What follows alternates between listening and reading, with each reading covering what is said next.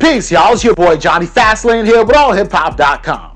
So, Drake bets almost $1 million on Logan Paul in his fight. Let's talk hip-hop. Alright, Joe, this situation is crazy, right? Because Drake, he bet $850,000 on Logan Paul against his fight with Dillon Danis, right? Basically, Drake is expecting Logan Paul to win with a knockout, right? So $850,000, as you can see right here, it's like a $1.35 million payout, which is insane, right?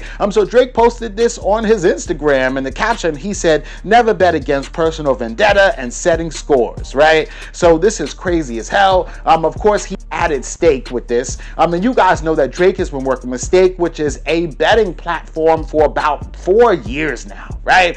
He's lost a lot of money with them, but he's also gained a lot of money with them too, right? It's funny as hell because you guys know, man, there's something called the Drake curse, where a lot of times if Drake stands behind a basketball team or a boxer or somebody like that, they end up losing, right?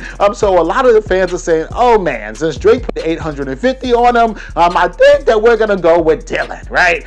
Dillon actually saw this and responded. He said, 850 on my head, that's disrespect, right? So it seems like everybody is looking to make money tomorrow. The fight goes down tomorrow night. We will see what happens. Let's see if Drake wins this 1.3 million. But that's what's going on for now. And yeah, let me know what y'all think about this in the comments.